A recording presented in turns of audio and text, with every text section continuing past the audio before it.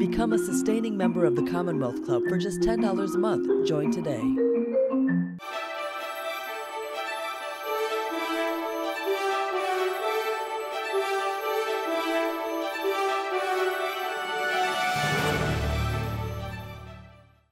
Hello, and welcome to today's virtual Commonwealth Club. My name is Pam Carlin. I'm the Kenneth and Harl Montgomery Professor of Public Interest Law and the founder and co-director of Stanford Law School's Supreme Court Litigation Clinic. It's my pleasure to introduce Michelle Wilde Anderson, my colleague here, a professor of property, local government, and environmental justice at Stanford Law School, and the author of the book, The Fight to Save the Town, Reimagining Discarded America. Michelle is the chair of the board of directors of the National Housing Law Project, and she's a board member at the East Bay Community Law Center in Oakland. She also holds a joint appointment with Stanford's new Dorr School of Sustainability. Before we get started, I'd like to encourage those of you tuning in to submit any questions for Michelle through the chat on YouTube. Michelle, welcome. There's a saying of former Governor Mario Cuomo's about politics that we campaign in poetry, but we govern in prose. Your book, which ends with your quoting a poem that was written during a time of tremendous economic and political ferment a century ago in one of the jurisdictions that you profile, bridges that gap, I think. In language that is often poetic and always elegant and moving, you confront us with a reality about places and the people who live there who've been left behind. Now, I know Michelle worked really hard on all of the book, but she actually worked very hard on the title as well, and it helps to capture what this project has been all about. So why don't you give us a quick overview of the problem that you pose in the book and that you focus on? Thank you so much, Pam. I thank you so much for being here tonight, fresh off of your tour of duty at the Department of Justice. I feel like you've been involved in the fight to save the nation.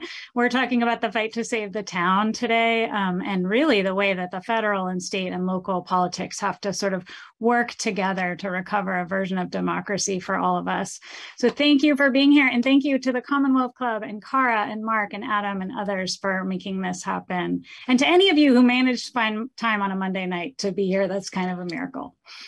So the title, Pam, thank you for asking about it. I did go through about 16 drafts of what the title should be, and the final one has two parts. It's kind of the problem part and the solution part. The fight to save the town is the solution that we're going to get to.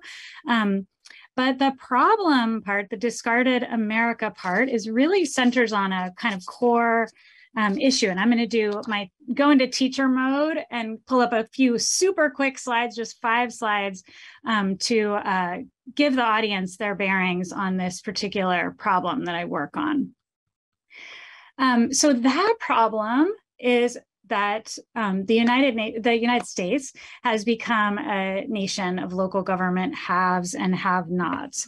And I think it's poetic that Pam and I are talking with you from the city of Palo Alto, which serves as an amazing teaching device for thinking about this particular problem. This here is the main branch of a gorgeous Palo Alto library that was rebuilt with a $76 million bond measure approved in 2008, and took a few years to rebuild several of the public libraries to become state-of-the-art in terms of public space and Wi-Fi and children's programming and so forth. And for those of you who don't know, Palo Alto is a city of about 67,000 people. Meanwhile, so many of the workers that staff this university, our food service, our hospital, so many of the services that sort of pulse through a giant university community like this, and so many of the tech businesses across Palo Alto and Silicon Valley, that workforce often comes in from the city of Stockton and other northern Central Valley towns. Stockton's population is about 4.5 times bigger than Palo Alto. And this is a picture of one of its libraries when it was thriving. This is a Harry Potter book release party at the Fair Oaks Library in 2007.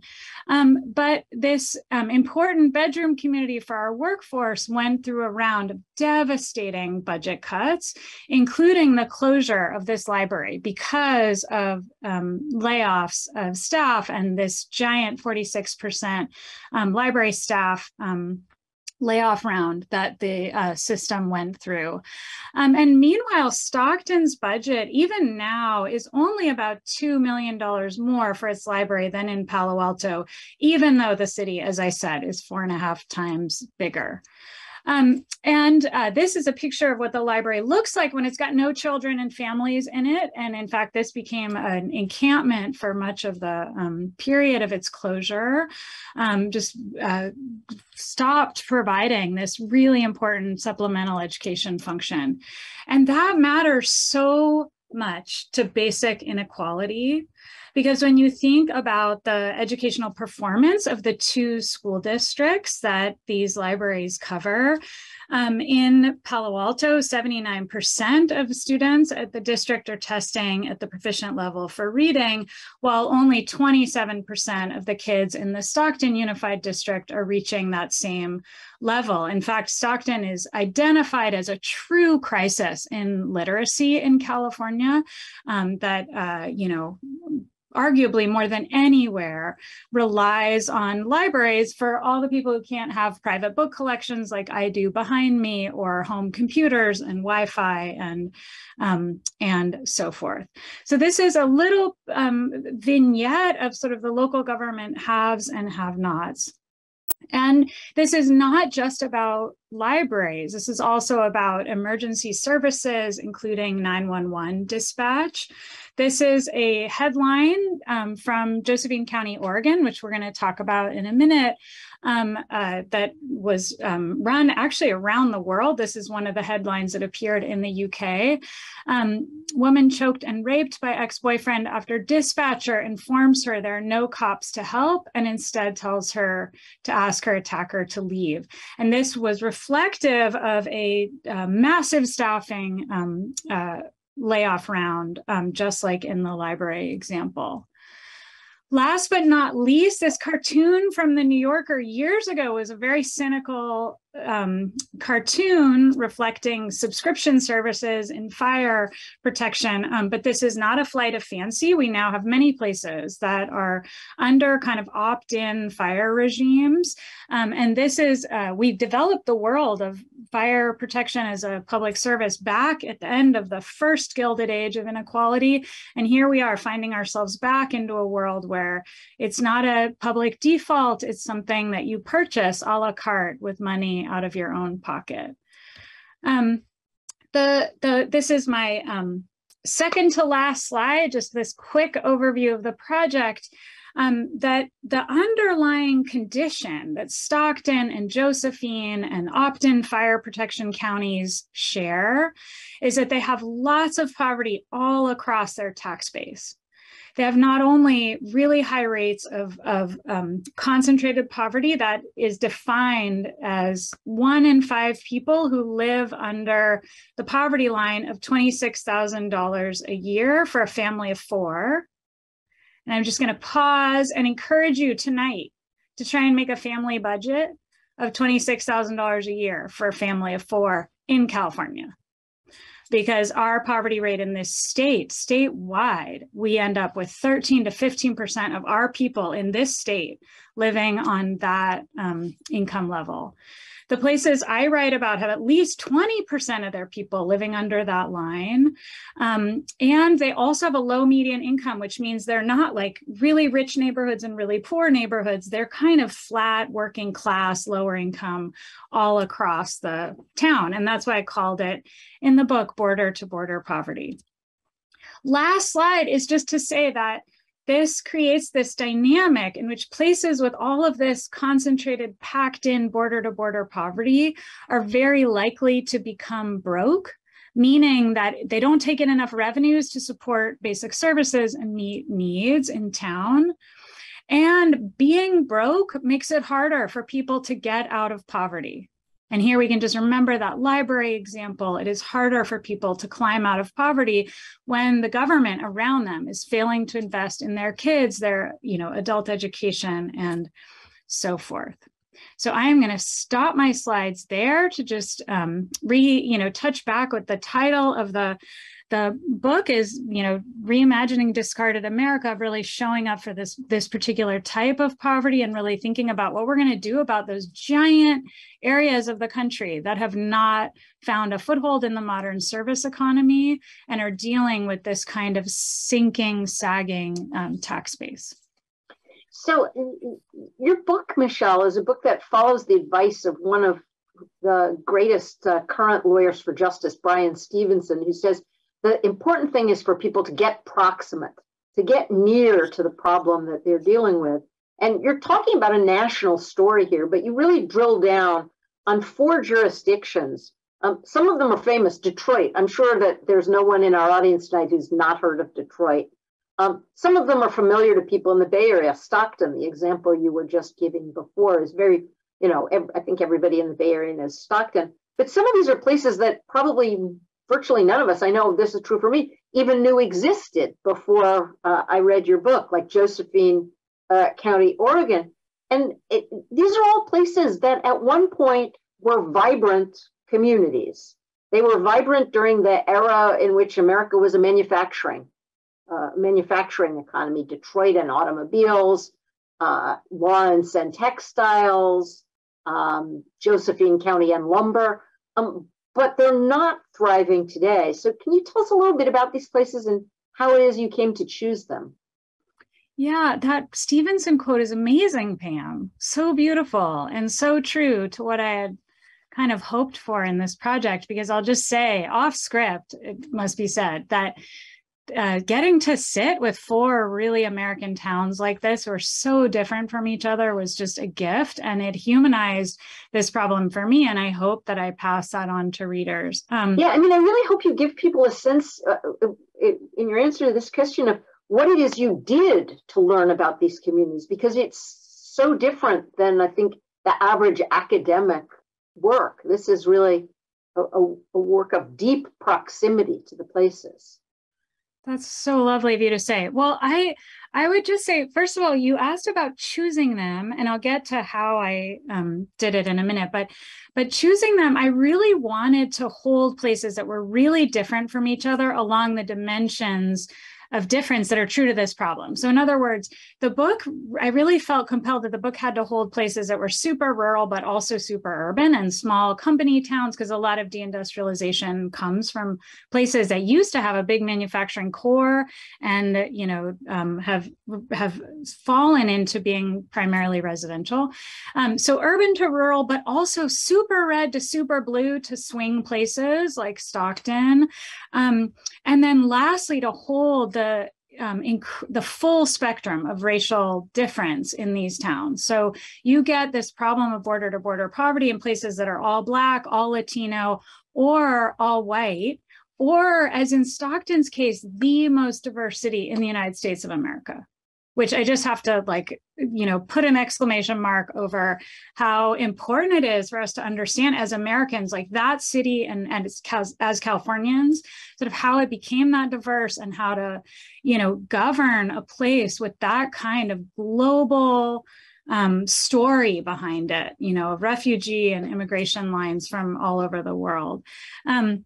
So in part, I chose them for their differences, but I also chose them because the people in these towns were so generous and open.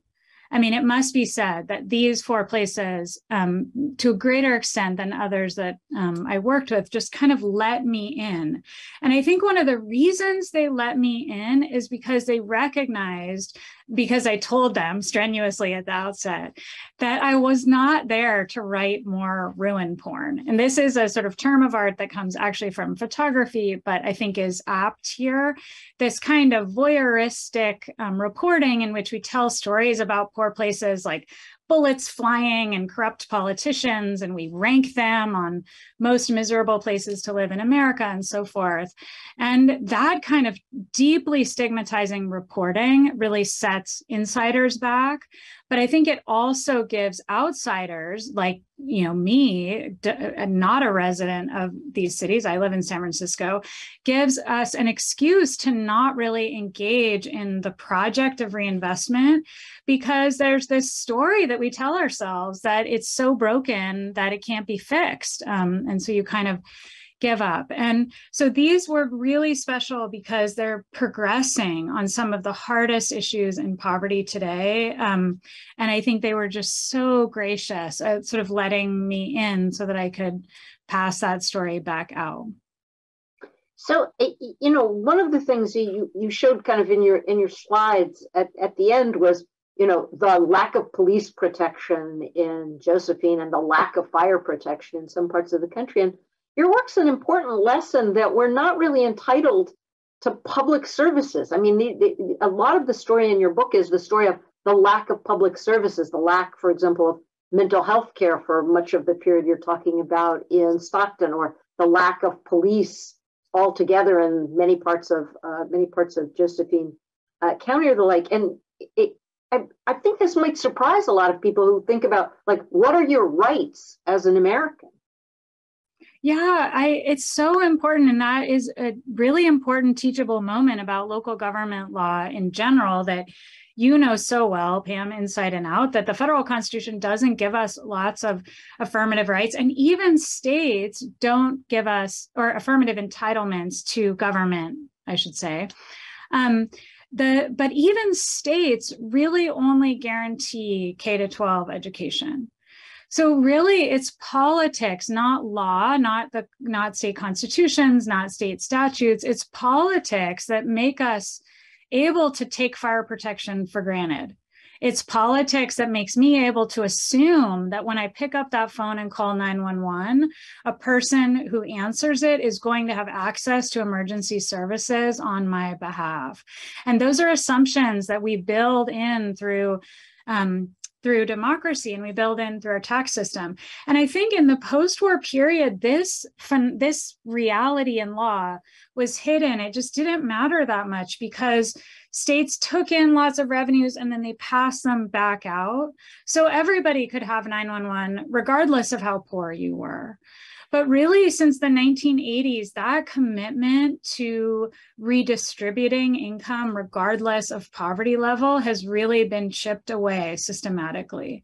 And so we're now 40 years in to the withdrawal of really serious redistributive aid that would make it kind of irrelevant whether you lived in Stockton or Palo Alto for whether you had access to a library in your neighborhood. And so I think we're out of that era. COVID had this little bump, a surge in local government revenues that was out of step with this larger period. But as people know, those revenues were emergency measures because we had a pandemic and local governments had like all kinds of emergency responsibilities related to public health and a collapse in all kinds of revenues. So anyway, we're in this longer decline. So it matters a lot that we don't have a legal entitlement. Pam and I are speaking to you from a law school, and I would just summarize this by saying, there's no one to sue. Like there's no anchor in text, in constitutional text or statute. Yeah, I mean, the other thing, which I think you talk about this at various points in the book, is just how local governments get their money, which is much of that money, it's sales taxes and property taxes, right? And can you say a little bit about just how those operate? Yeah. So yes, I mean, first of all, folks should know that, how a local government raises its money is a rule held by state law. Our states decide, can a local government have an income tax or not? If they have a property tax, how much? If they have a sales tax, who gets the revenues from that, et cetera. So states are in charge of a lot of those rules. But as a general matter, if you kind of make generalizations across the 50 states, it's nonetheless true that property taxes and sales taxes are really important to local revenues. And increasingly, and very unfortunately, local governments, especially in very poor places, rely more and more on fees. So things that they take from people for civil tickets or for, court costs or other kinds of things. So local governments. And that was a big issue in Ferguson, was right. Where a lot of the racial unrest in 2014-15 occurred, was that they were making most of their money off of fining people, and then when people couldn't pay the fine, imposing fees on top of that and court costs on top of that, and that was essentially how they were raising money.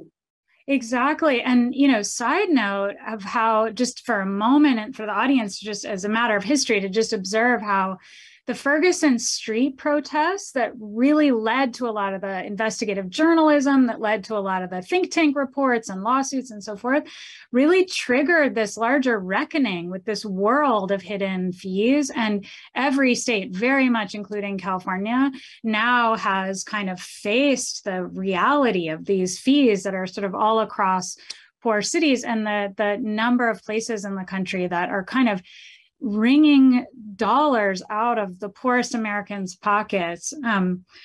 Yes. So, and again, there are lots of suburbs in that northern bank of St. Louis suburbs alongside Ferguson who were taking fees in this incredibly abusive manner. But I would just say, at the end of the day, to me, the buck lies with Missouri, who left those local governments to die. So it cannot be a story simply of kind of mismanagement at the local level. So one of the chapters of your book, the chapter on Josephine, captures, I think, really powerfully this bottoming out of services. If you think about the national conversation or the coverage in the media, when they talk about defunding the police, it's usually thought of as something that people on the left are asking for, abolish the police department, defund the police. But in fact, the defunding of the police that you write about in your book occurs in Josephine, which is an extraordinarily red, conservative, overwhelmingly white rural county. And it's not done as a matter of defund the police because the police are abusive. It's done for really quite a different underlying sentiment to it. And I wonder if you could talk a little bit about how it's almost as if the left side and the right side have come around towards each other in their distrust of and unwillingness to fund the government. Yeah, I mean, you did that with your hands, Pam, and I often think about that sometimes I think of politics now, having written this book, as sort of more like a horseshoe than a line, where there's something at the far right and the far left. There is this sort of convergence, and some of that convergence is over skepticism of government, the desire for privacy, to sort of try to make it across poverty without, child protective services officers and others, without the sort of larger apparatus of enforcement, including police. And so, the story in Josephine County is really one of a certain amount of degradation in people's relationship to government in general, in that sense. But then it's also, and some recent mismanagement at the sheriff's department that made people skeptical of their prior leaders. But then also just the fact that in the 90s, Oregon had developed this elaborate tax structure that makes it really hard for local governments to raise any money. And so the truth is, they had one tax election after another at the local level, and small majorities of the population would vote it down. And then the 43%, 45% who wanted increased law enforcement was voted down. And the story that I tell in Josephine is really one of a kind of grassroots campaign to rebuild emergency services, because just like you said, they went through a very radical experiment of what it's like to lose all kinds of addiction services and mental health services and social services, and then also lose police. It's really important to emphasize they lost all this other stuff first, and then police is kind of the last thing standing, and then they lose that too. And in the context of the opioid crisis raging in rural America, that's scary for people.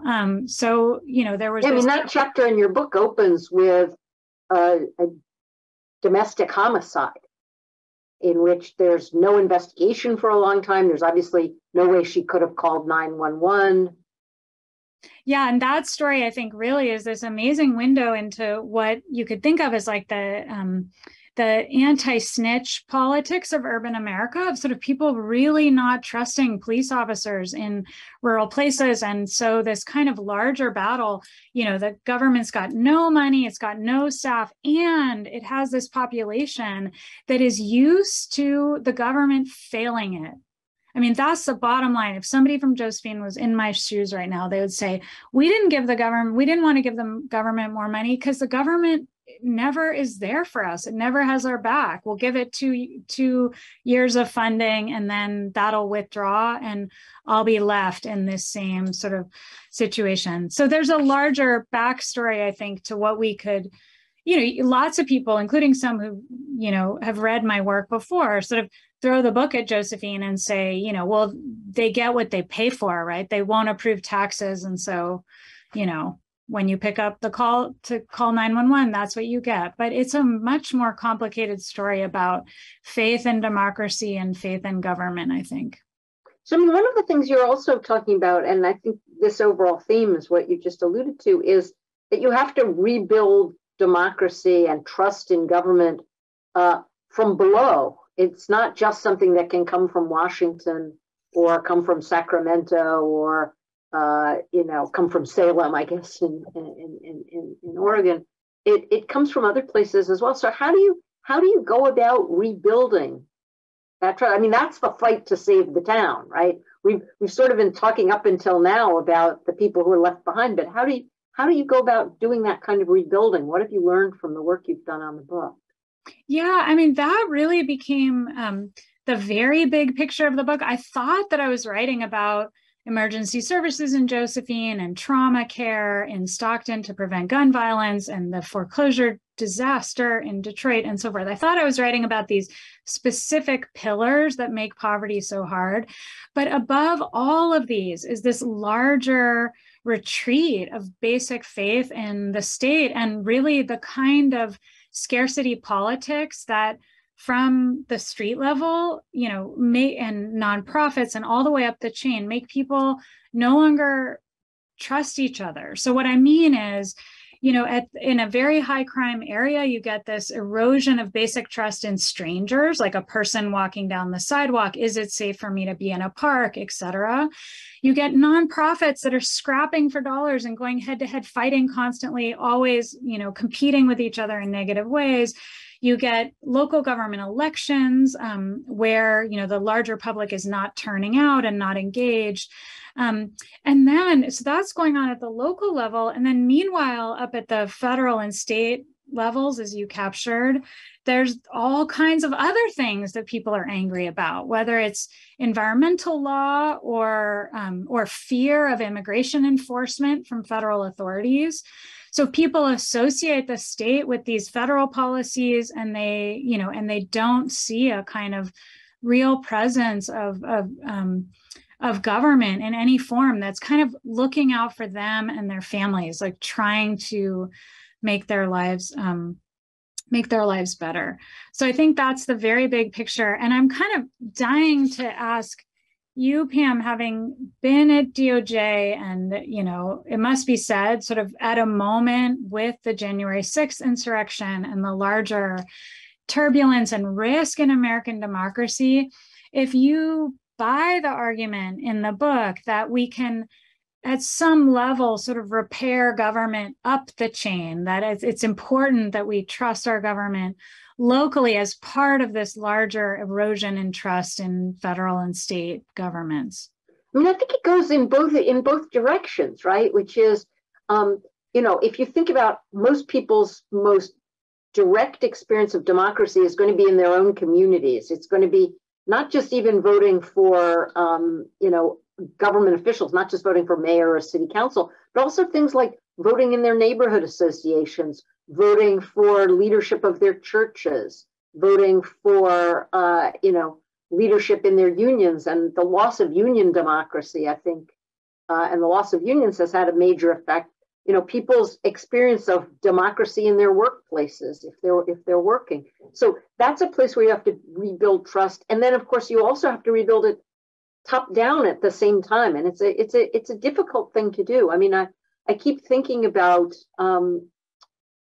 eras in American history when there was that feeling of national responsibility for local problems. And now, you see something that's quite different from that. I mean, the horrific flying of migrants to Martha's Vineyard, or the, putting children in cages, the failure to care about what happens in other states when they're facing wildfires or they're facing drought or they're facing flooding. There is, I think, this need, as you say at several points in the book, for people to have more of a sense of community. Mm-hmm. And one of the as I was reading the book, I was kind of oscillating back and forth between hope and despair, hope and despair, hope and despair. And the places where I found the most hope were where people were kind of organizing at the local level to pursue one or two things at that local level that they thought they really could accomplish. So, in Josephine, it's the vote on the library bond, mm-hmm. and the voluntary patrols. Mm-hmm.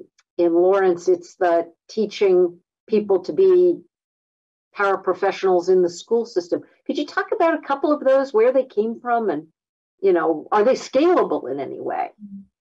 Yeah, I mean, first of all, that's so well said about sort of needing to rebuild it up and down. And I really think that's true. And I, so often in reporting this book, I really felt called back to Tocqueville and sort of political theory ideas about how we learn democracy.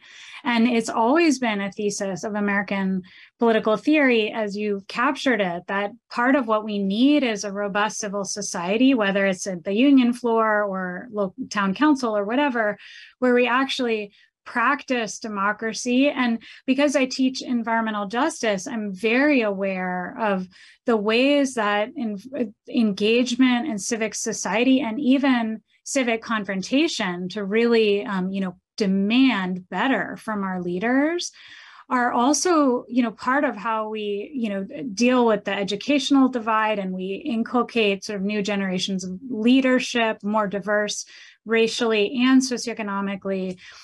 So we need these larger sort of, or we need these smaller, I should say, these smaller sort of settings where we learn the sort of tools of democracy. And, as you say, I think the takeaway lesson from Josephine to me is that, which I don't know how to think about this at the federal level, but at the local level, part of what worked to sort of finally break through the roadblock on getting new revenues locally and thus release more support from the state was to really go to the people in town halls and really go through what can only be called sort of a confrontational, almost restorative process in which local government officials kind of faced people's anger over past confrontations with police or faced skepticism of how government resources were being used. We are just saturated, especially in conservative information channels, saturated with news about how government misuses or wastes taxpayer dollars. So if you want to get past that, you've got to create a pie chart for your budget and really talk about what you do with that money and how many miles are on your cruisers. And I think that kind of really granular detail sort of released people's skepticism about government, and they helped people sort of approve taxes really based on a much more clear understanding of what they'd be used for. And then in Lawrence, Massachusetts, this incredible mill town in Massachusetts, I was so privileged to work on, they built this larger training apparatus that attached to the public school system and all of its jobs, and then the big central hospital in the city. And they were really investing. They asked this totally audacious question, which is, without unions, as you said, without unions, how could you get the parents of public school kids in the city of Lawrence a 15% raise? How do you do that? And you can't just, they're working all over the place. They're nannies and janitors, and they're fueling the Route 128, tech economy outside Boston Metro. They've got, all kinds of low wage jobs all over the place. So you can't strike, you can't, do it through unionization. You can't even pass a living wage ordinance. So instead they built this larger connective tissue among all of the local institutions, the vocational school, the community college, the government, the mayor's office, in order to train Lawrence residents, who, by the way, are the bilingual Latino residents that the hospital and the schools were dying to hire, how to train them into this job base. And that was better for the schools, it's better for the hospitals, but, who had tons of turnover and open positions. But it was also, this incredible effort to raise local wages. And the truth is, Lawrence is a place where places, yeah. Lawrence is a place where the jobs are there, but the people need the skills and the credentials to get those jobs. Josephine seems to be quite different in that way. That is, the jobs are not there.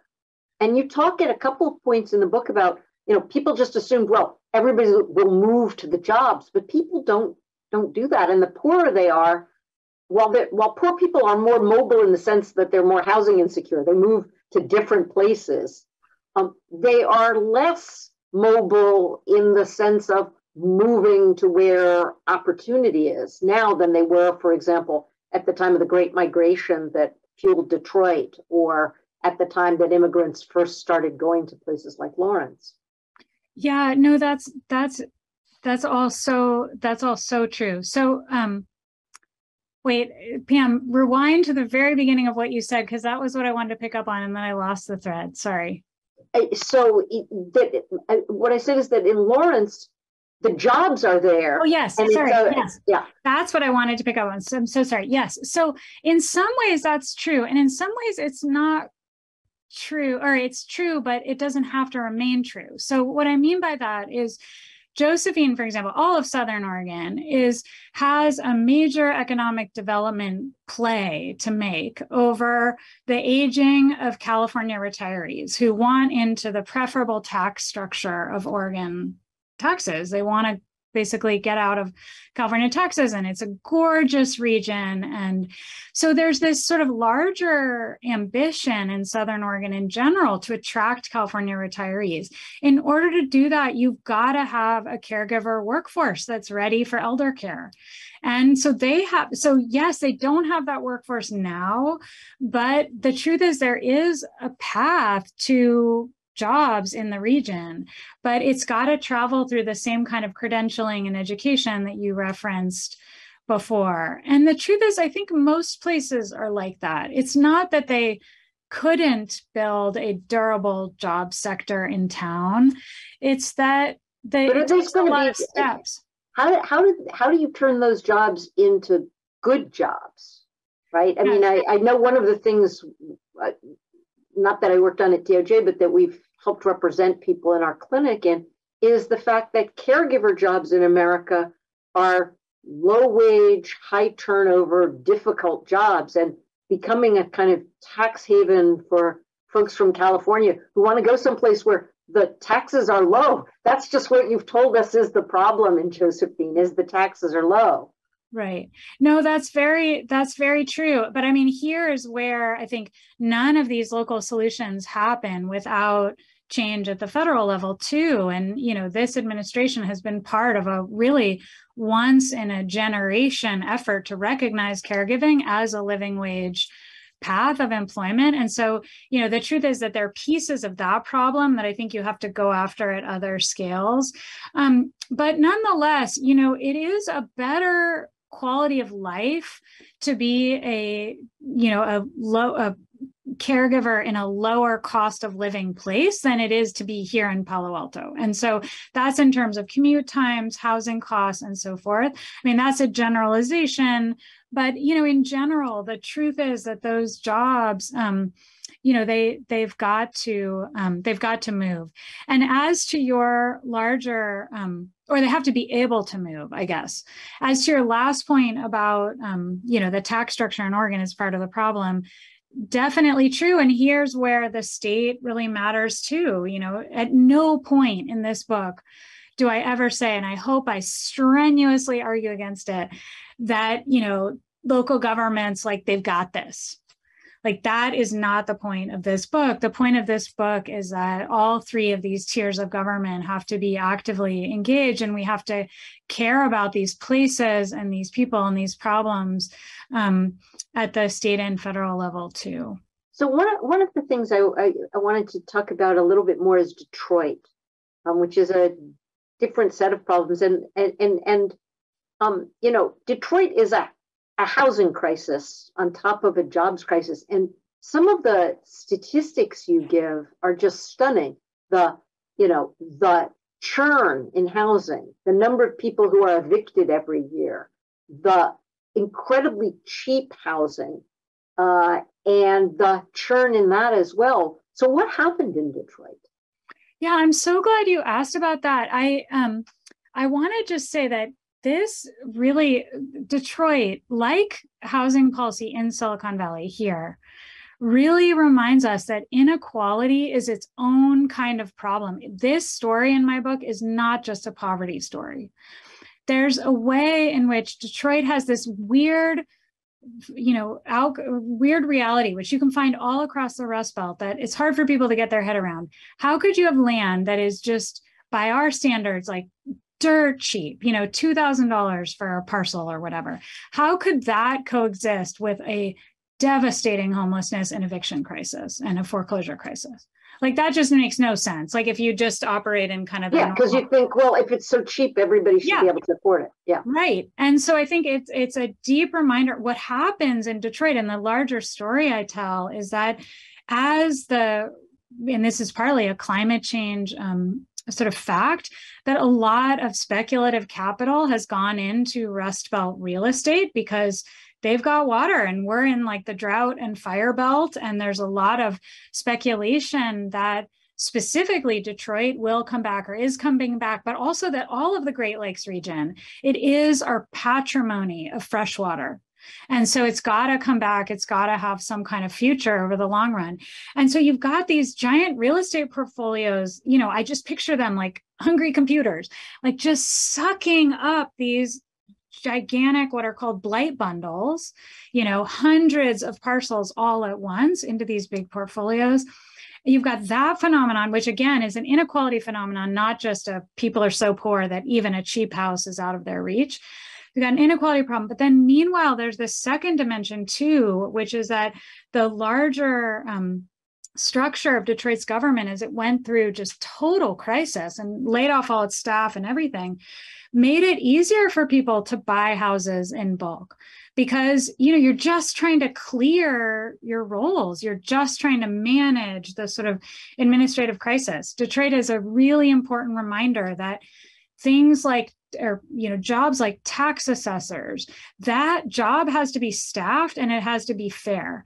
And the people at the land holding offices of the city government that are trying to move their roles, they've got to have the kind of basic administration, including like functional technology and,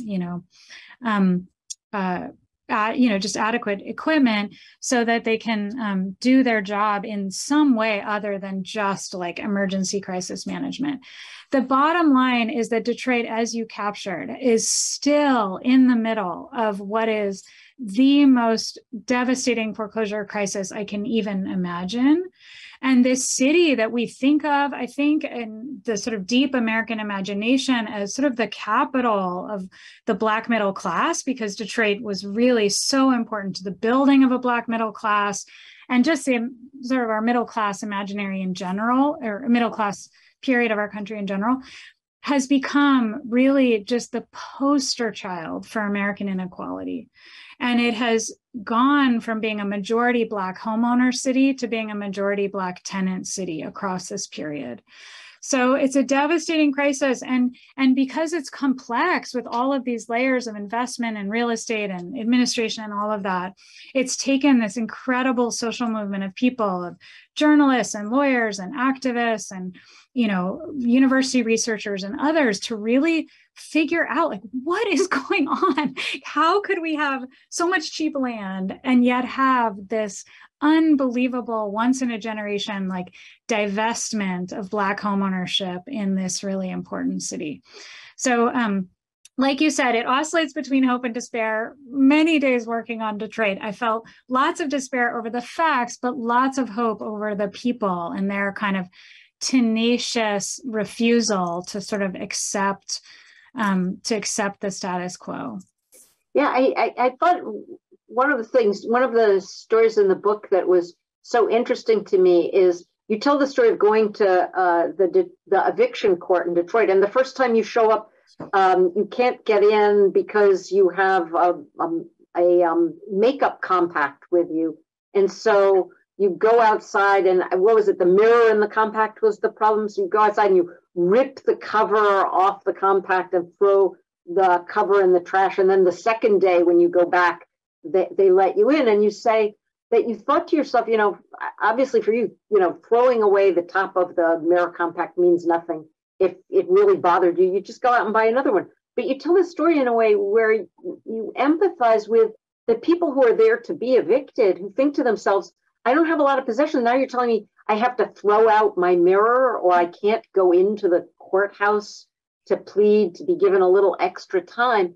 And it reminds us that, you know, this is a book, you're a law professor, this is a book in which there's not a lot of law, right? I mean, there's not a lot of law in the book. It's not a book about redlining in Detroit. It's not a book about, you know, guns policy and the Second Amendment, or like, but the one place where there's law, and the one place where law comes back into these people's lives, is to take stuff away from them. I mean, law doesn't actually give them very much, but it takes a lot away. It takes away their liberty. You know, the last thing standing in a lot of these places is fines and fees. It takes away their houses. They're not represented by lawyers. I mean, how did you think about law as you were working your way through this project? Yeah.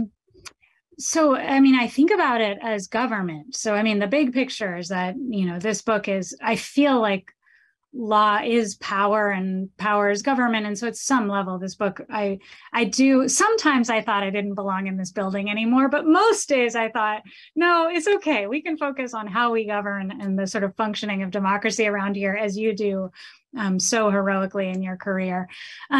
So that's the sort of big picture. The story about getting into the eviction court, I mean, just for the story, the whole story is at the end of the book, but it, you know, took me 3 hours in total to get into the building. You know, like you said, the compact didn't matter at all, though it's really notable that you can't even have a mirror in the courtroom. It's that the trash can is full of earphones and pens and food and water bottles and all these other things that people had bussed toward this courthouse and had to throw away because, like me, they went through this whole long exhaustive line, got to the front and got booted out. And the point of the story was really that this process of just entering a court of law was really humiliating, annoying, and incredibly time consuming. And yet that courthouse manages to evict 30,000 people a year. And so when people look around a city like Detroit that has become infamous for 911 wait times and, you know, libraries overgrown with plants and, you know, just the collapse in public services, law is still present. like you said, it's still, got a very high arrest rate. It's still moving evictions and foreclosures through the system. And so that's where, if we go back to that horseshoe-shaped rot in our relationship to government, the far left deserves to be on that list too, because people in very poor places do not trust local government to have their back. The difference between Detroit and Josephine, I think, is that as a political matter, there is this underlying faith that it can be repaired. And I think sometimes on the far right, there's a big segment of Josephine these days that I don't think can be convinced that government could be sort of rebuilt. And in Detroit, that candle still burns, this like belief that we could fix its problems, we can make it better. But it takes people to do that work. That's where the practice of democracy is, it's a practice. Yeah, so, when you say the candle still burns there, I mean, as I said at the beginning, this is a poetic book. And as I read it, I kind of oscillated between hope and despair. So I thought I might transition us into the questions from the audience by quoting from W.H. Auden's poem, September 1st, 1939, which uses imagery oddly like what you just said, which is, he writes, "There's no such thing as the state, and no one exists alone. Hunger allows no choice to the citizen or the police. We must love one another or die. Defenseless under the night, our world in stupor lies. Yet dotted everywhere, ironic points of light flash out wherever the just exchange their messages. May I, composed like them of eros and of dust, beleaguered by the same negation and despair, show an affirming flame." And in this book, I think you show us a number of those affirming flames, for which we should be really quite grateful. So we have a bunch of questions that have come in from the audience, and I'll ask you as many of them as we can as we can get to. One of the questions that we got asked is, during your research in these various places, was there anything that it really surprised you to learn that you think people should know more about? Well, thank you, first of all, for that poem. That was so beautiful. It just gave me chills. I feel like I need to call up my heart emoji on the Zoom screen. So beautiful. So something that surprised me, I mean, in some ways things surprise me every single day, because if you listen to the stories that we tell about these places, they just don't line up with what's going on in town. And I'll give one really small example of this. Lawrence in Massachusetts politics is heavily stigmatized, and former President Trump, along with governors of New Hampshire and Maine, have blamed Lawrence for the New England opioid crisis. Years ago, the Boston Magazine referred to Lawrence as the city of the damned, and I continue to quote, the most godforsaken city in Massachusetts. And that kind of language, this sort of piling on of stigma, makes, the first time I went into Lawrence, like that's what, if you read about Lawrence, you get a lot of that kind of pathologizing and then you get there and Lawrence is this mostly Latino town with heavy roots in the Caribbean. And one of the things I noticed first, in addition to how many people, dress up their kids just so beautifully for church on the weekends, is how many people hold hands all over the place. Like I live in frosty San Francisco. We don't hold hands on sidewalks. And in Lawrence, like people hold hands with their kids, adults hold hands with each other, friends hold hands. I think it's just a Caribbean like affection. I couldn't meet a single Caribbean leader there without them like doing the, European kisses thing. And so it's this really affectionate, warm city. And not once did anybody offer to sell me drugs or, do any of the things that even the New York Times in its reporting on Lawrence would lead you to believe happen every time you pull up to a stop sign.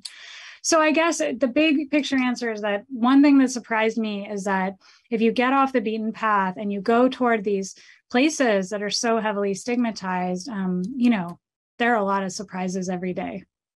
So another question that we got is, I'm sure something that a lot of people are thinking about, which is, it's one thing to cure these problems in the places that, as the title of the book talks about, have been discarded But how do we avoid discarding places in the first place? I mean, one of the questions is, are there preventative measures that every community should be taking so that it doesn't end up in the position where it has to dig itself out of the holes that Stockton or Lawrence or Detroit or Josephine County found themselves in?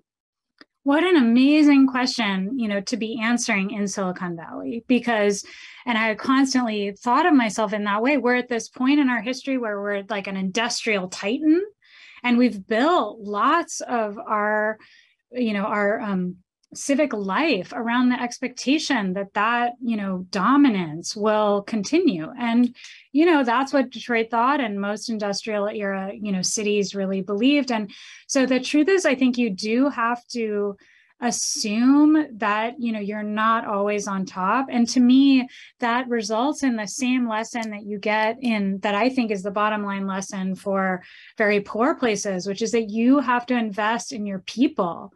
You have to invest in their education, including adults. You have to invest in their basic safety so that you don't deal with the levels of trauma that we see in a place like Stockton. And I mean safety not just through police, but through larger public safety interventions outside of the police departments.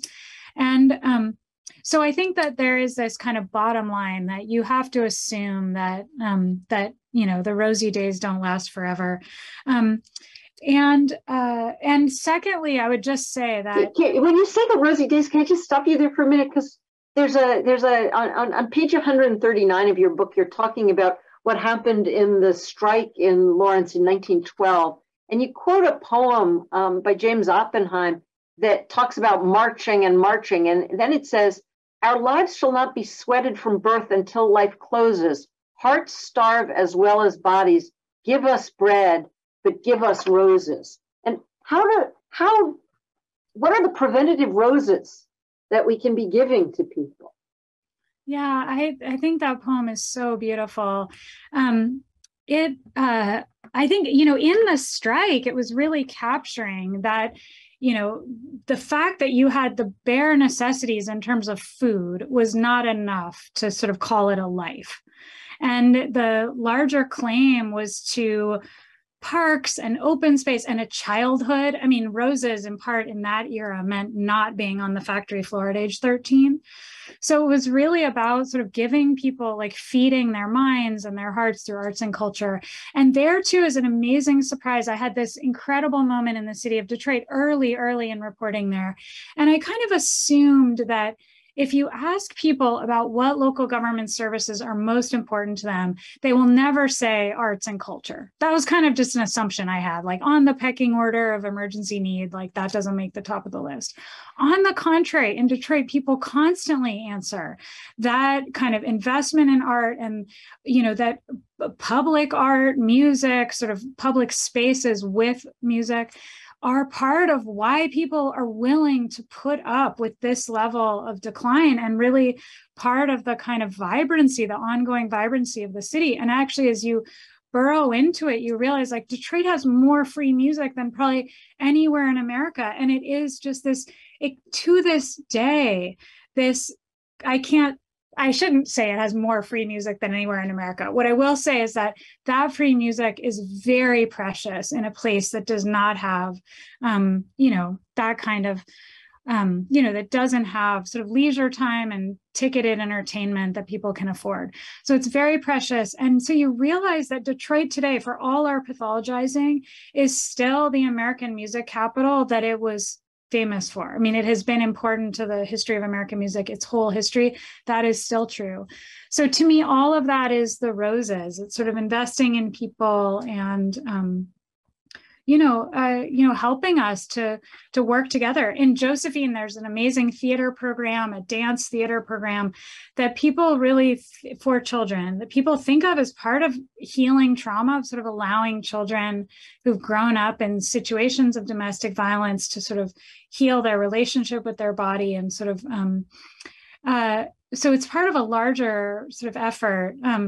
But I think it is also just this opportunity for adults to sit together in town and watch a recital at the end of the semester. And that means that people will come together for that recital, whether they're for the tax levy or against, or, off the grid lefties or off the grid righties.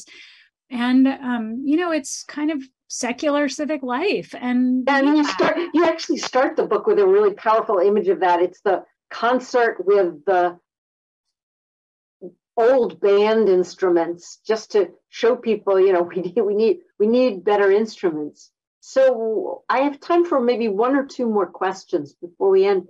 And one question that it groups a couple of the questions together is, America today is very different than America 2 or 3 years ago. I mean, the years of COVID have shown us things like remote work. They've showed us, a number of other things about the country, about reinvestment and and does any of the experience of the last 2 years make you think about what you saw while you were doing the reporting for the book differently? Are there different solutions now that might come from the Zoom world that you and I find ourselves on right here, even? Yeah, it's such a good question. And I have to say, it only reinforces how important everything else was in the years leading up to COVID. So if during the pandemic, we became so much more familiar with this language of mutual aid. And we really think of that as like like I buy your groceries, when you can't go out or whatever. And this kind of these smaller networks of interdependency that allow us to survive a pandemic and protect our most vulnerable people. That idea of mutual aid is essential, especially in poor places, all the time.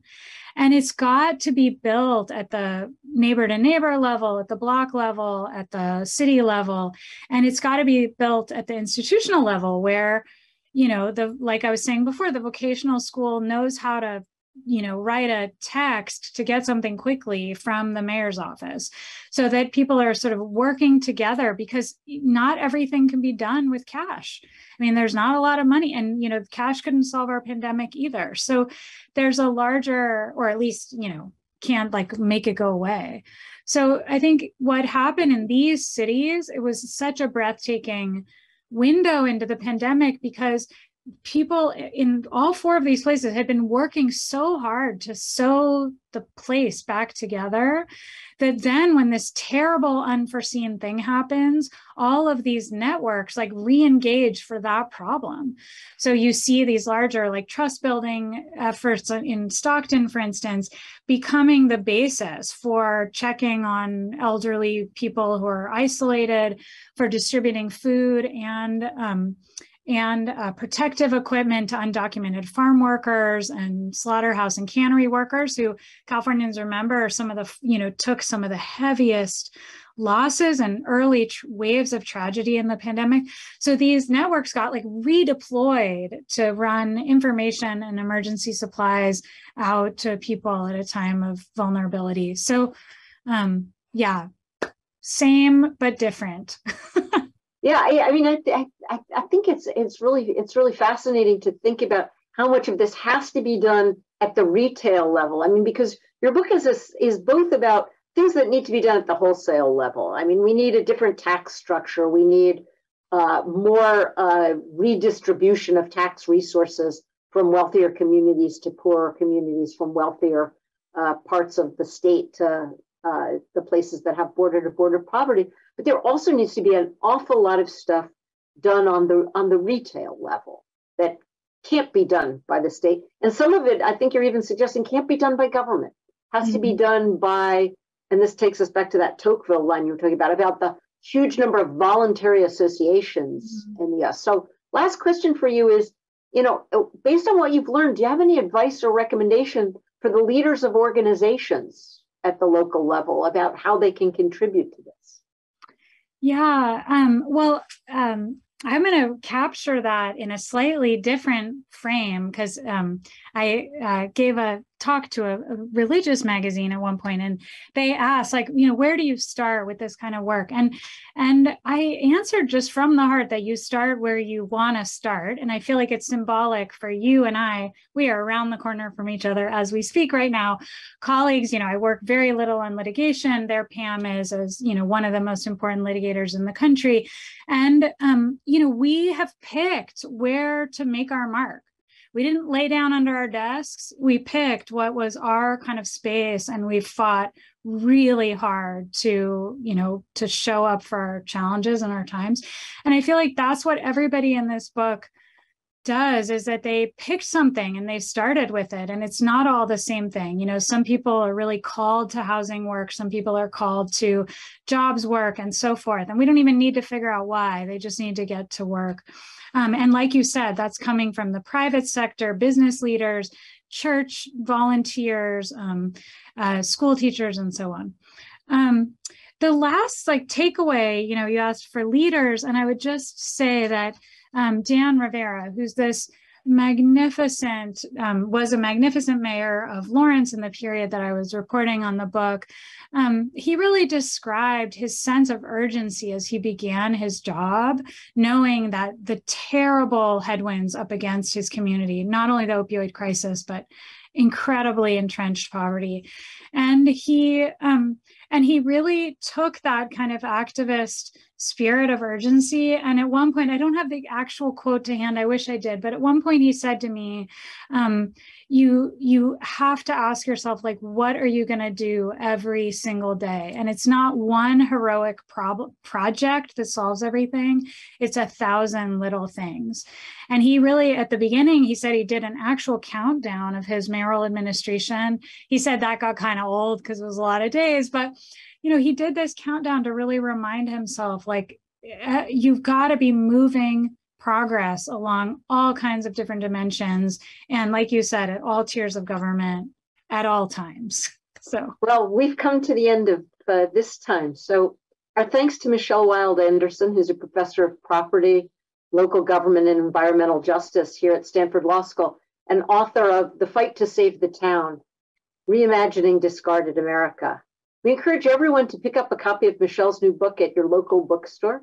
And if you'd like to watch more programs or support the Commonwealth Club's efforts in making virtual and in-person programming possible, please visit commonwealthclub.org/online. I'm Pamela Carlin. Thank you for coming, and take care.